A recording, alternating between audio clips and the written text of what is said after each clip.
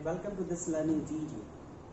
As you know that we have started with the topic fitting of curves. In that we have seen fitting of straight line, fitting of parabolas, fitting of exponential curves and also fitting of power curves. In the last learning video we have started with the fitting of power curves and we have seen an example on it. Here in this learning video also we are going to take a different power curve and we'll see how we can fit the given data into the power curve.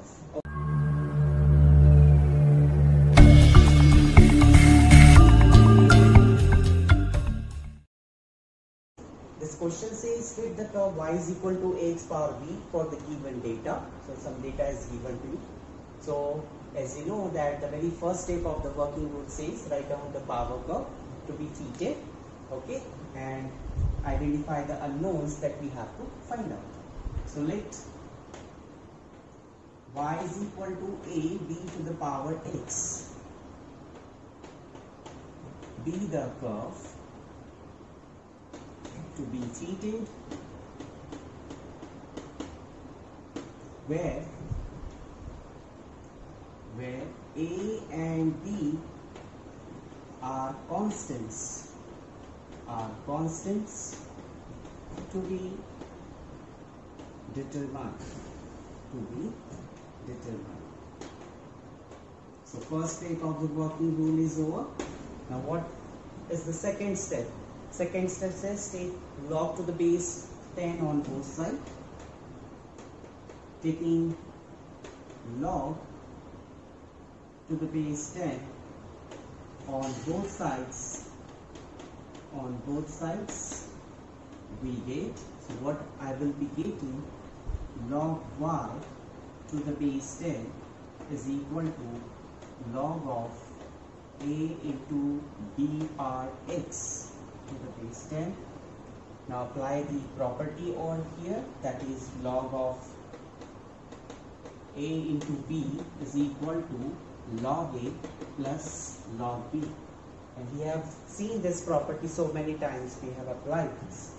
So this is log y to the base 10 is equal to log a to the base 10 plus log b power x to the base 10.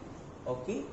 Now here you can apply log of e to the power n property of log here, and you can write log y to the base 10 is equal to, what is it? This is log a to the base 10 plus log x log b to the base 10. And which property we have used here? Log of a to the power n, that is n log a. Is it okay? Now what you can do is write down this in terms of capital letters. That is y is equal to a plus xb, where what is this capital Y? This is log y to the base 10. What is capital A? Is log a to the base 10. And what is b? B is log x, log of, what is b? B is log b to the base 10, right?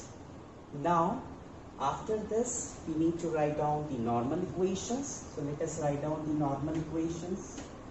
So normal equations are, how many normal equations you will be getting here? 2. Yes, answer is correct 2, but how can you justify your answer?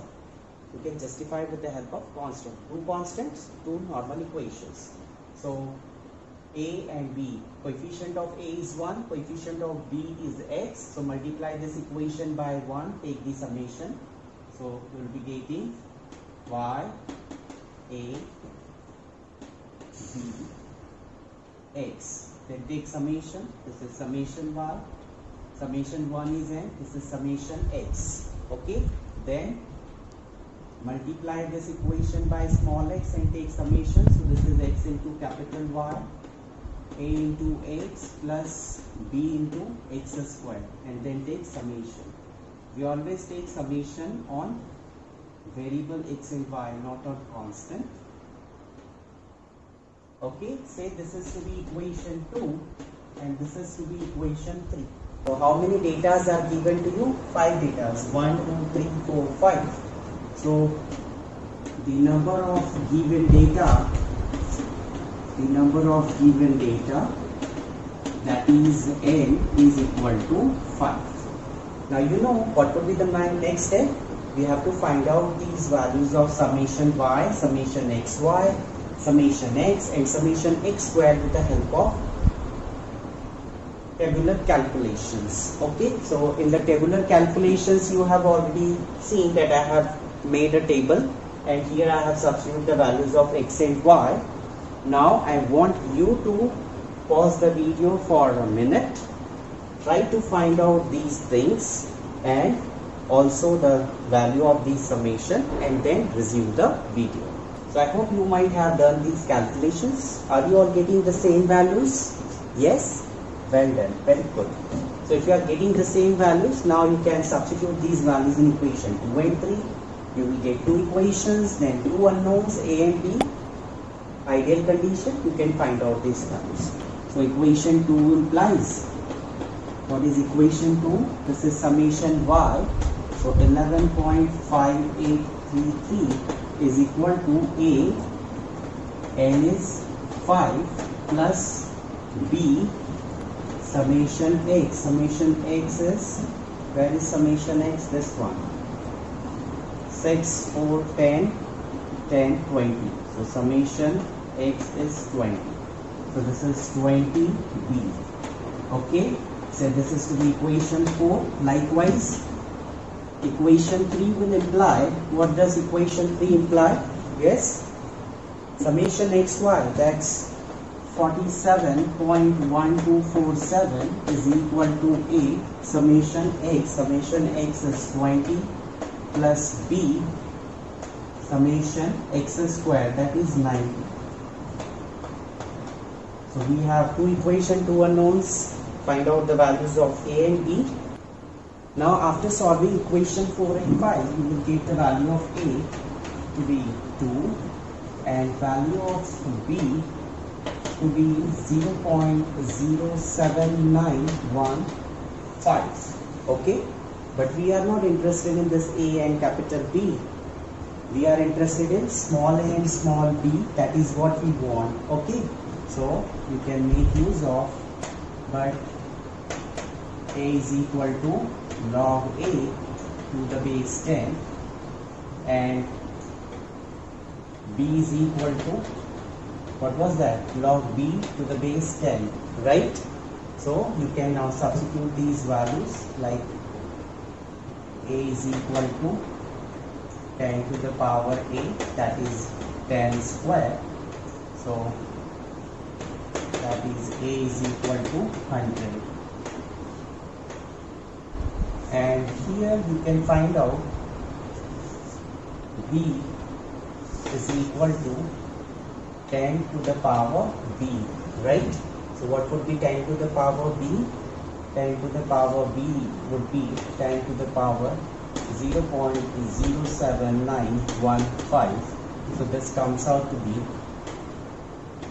1.1999. So after getting the values of this a and b, you can substitute the values in equation a. That would be the required best fit for the given curve. So let me write it nicely. So equation 1 becomes y is equal to, what was that? Y is equal to a is what? 100 into b is 1.1999 power x. Okay, and this is the required fit for the given data.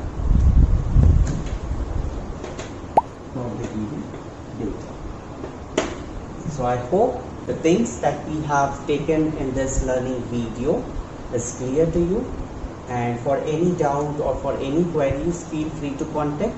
So thank you for watching this learning video and enjoy learning mathematics. Thank you.